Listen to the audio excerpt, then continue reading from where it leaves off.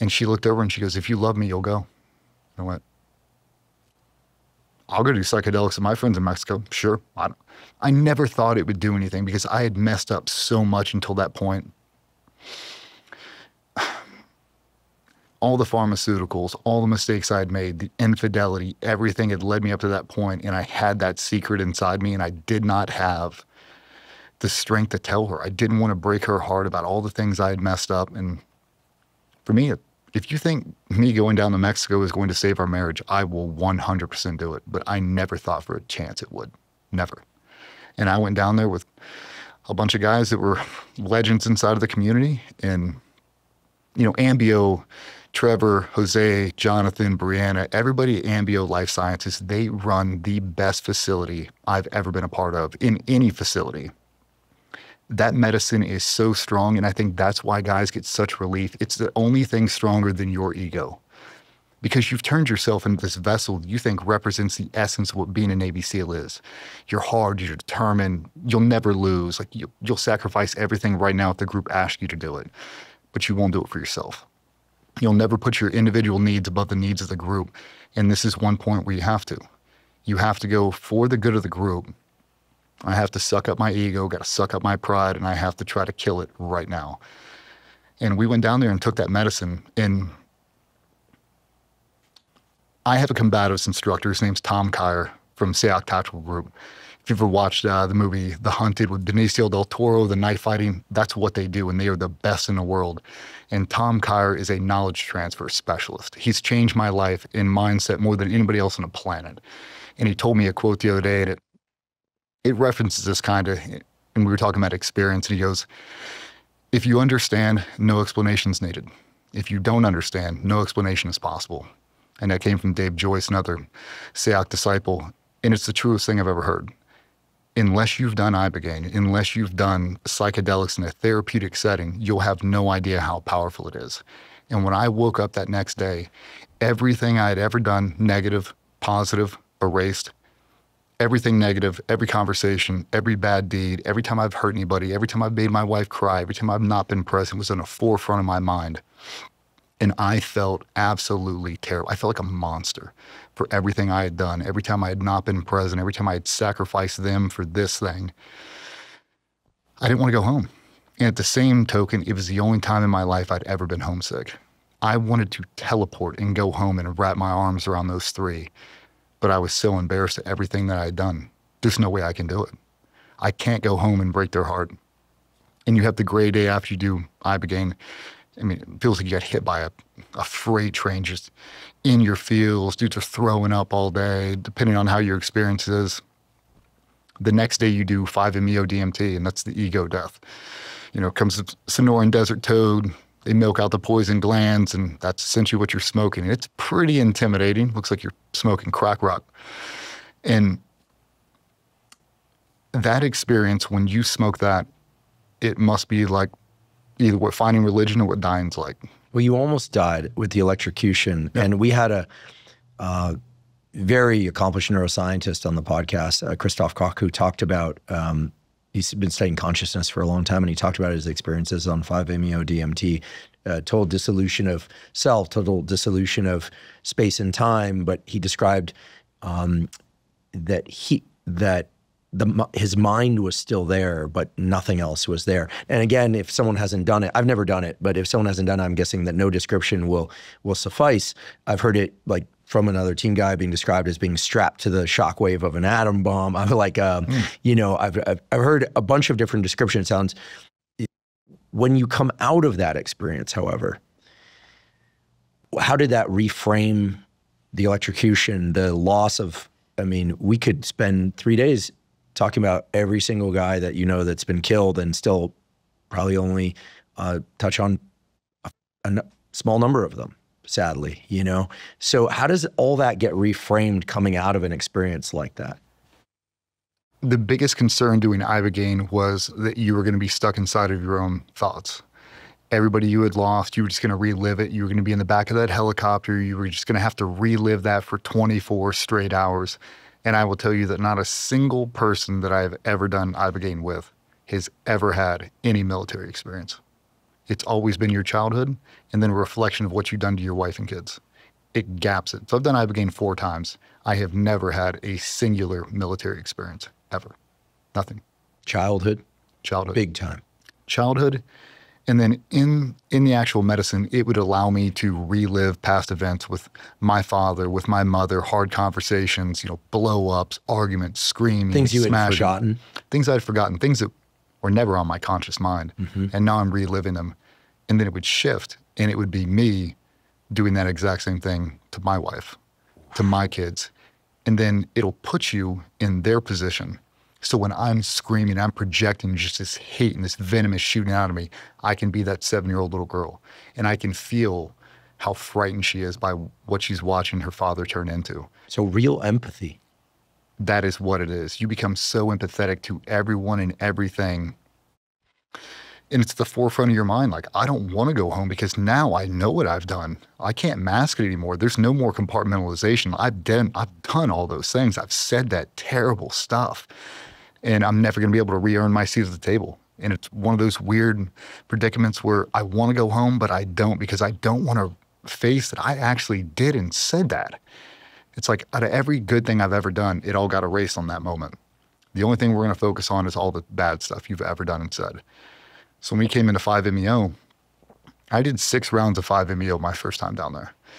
Every single one is the most painful thing you've ever been a part of. It feels, and Trevor says it beautifully down at AMBO. He said, whatever's going to happen, let it happen. If you think you're going to explode, explode. If you think you're going to die, die. If you think you're going to drown or blast off in the stratosphere, do it. Don't try to control it. That medicine will take you exactly where you need to go. You just have to let it. And every time I would start, I would scream, and then I would cry and convulse, throw up. And I'd wake up and I'd look around and he'd look at me again. Hit him again. And I'd do it again. And I'd do it again. And it was the very last time I did 5-MeO. You gotta understand, I was super depressed and I was most certainly suicidal. I did not want to come home and face reality. And I took that last one, and right before I did, I can't remember if it was the nurse or, because we used to have team guys that would sit there and hold space for you, not taking the medicine, just they were there to basically safeguard the house so you could just focus on you. Because it's hard to be put under essentially anesthesia in a foreign country and you don't know what's going to happen to you. So just comfort in knowing there's team guys around you. And he was either the nurse or one of the team guys goes, you want to kill yourself, right? I said, yeah. And he goes, then do it. Do it with this right here. And I changed my intention for the medicine. And I told myself it was this pink toxin, this purple toxin. I'm going to inhale it. I'm going to coat my entire body with this. And I'm going to kill myself right here so I don't have to go home. And that changed the entire experience for me.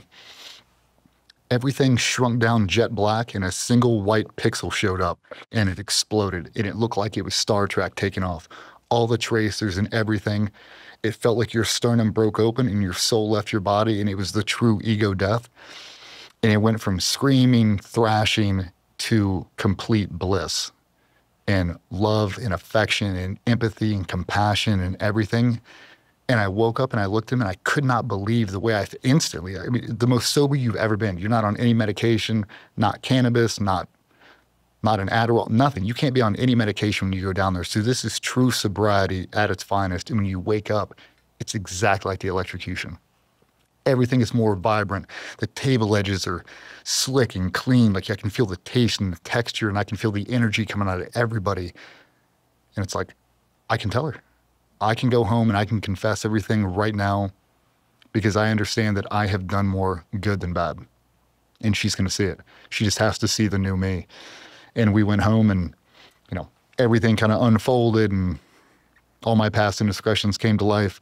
And it was the darkest moment for me because I didn't think she was going to take me back.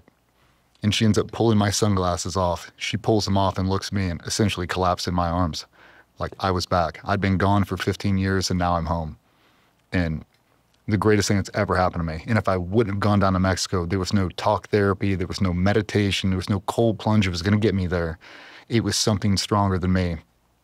And when you look back, I've been building that physical vessel, this mental resilient vessel this entire time so nothing could break me. And I needed something stronger than that to break me. And the moment it did, my whole life changed. Everything changed. And I really became an advocate for the medicine because I'd been there. I've been sitting in my guest room with that pistol in my lap, staring around the ceiling, wondering where my brain matter is going to go and what my wife's going to see and how she's going to have to clean it up and resell the house and just all the things. I mean, that's where you're at. And that's where a lot of guys are. And they don't believe they can get a breath of fresh air. And that medicine will give it to you. It is not a cure-all. I mean, you have to go back and restructure your entire life and cut out the toxicity. And that was one of the most powerful things we did is I came back from that medicine. I sit down on the edge of that bed with my wife after we had gone through everything I had done. And I went through my phone and we blocked and deleted about 150 people out of my life. Best thing I ever did. Like, you're never coming back in here. I've been trying to foster and save that relationship the better part of a decade. I'm not doing it anymore. You're robbing bandwidth and you're robbing the little time I have left on this planet that I'm going to try to devote to my family because I have to re-earn this seat at the table every single day. And it gave me the ability to do that. And I came home, started preaching about the medicine. And then as I started to tell guys, you'd see guys that were interested and they were like, well, if it worked for him, because I'm a true believer, I'm devout. And they're like, if it worked for him, it'll work for me, but they're scared to go. So I was probably home maybe a month or two. I went right back down and I essentially hosted one.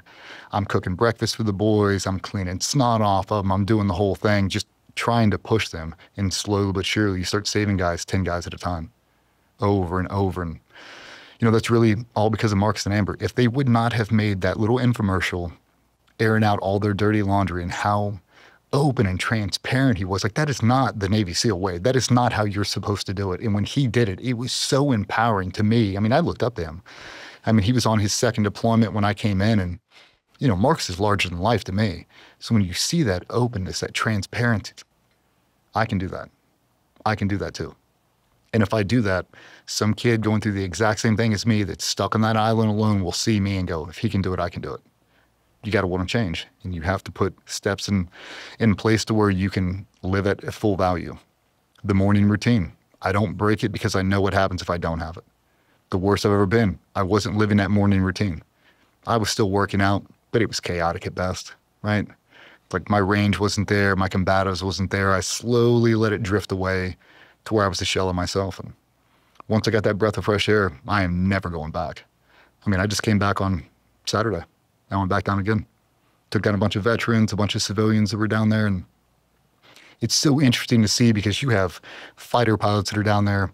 You have normal housewives that have drinking problems, toxic marriage, sexual abuse, all this different stuff. And everybody's ended up at the exact same spot. We've tried everything. We tried the drugs. We tried the talk therapy, the cold plunges, the saunas, all that. And it's helping, but it's not getting us over the goal line. And when those people wake up the very next day, they are at total rock bottom. And when they come out of that 5-MeO DMT, their feet don't hit the ground for months. You are on cloud 9 and you cannot believe how good you feel. I just want the world to be able to experience that. It doesn't matter what trauma you have going on. It's not a Navy SEAL medicine or a medicine for special operations. This is a medicine to save humanity. And if you are at the bottom of the barrel right now, they'll save you. I mean, I went on 60 pills a day. I'm not on anything, not a single pain med. I mean, I've got more screws in me than Home Depot, and I feel like $1 million, but, you know, for me, my family deserved it. And if I have to go down there and go through all that trauma over a 5-day period to give them a better version of myself, I'll do it every single time. That juice is so worth the squeeze.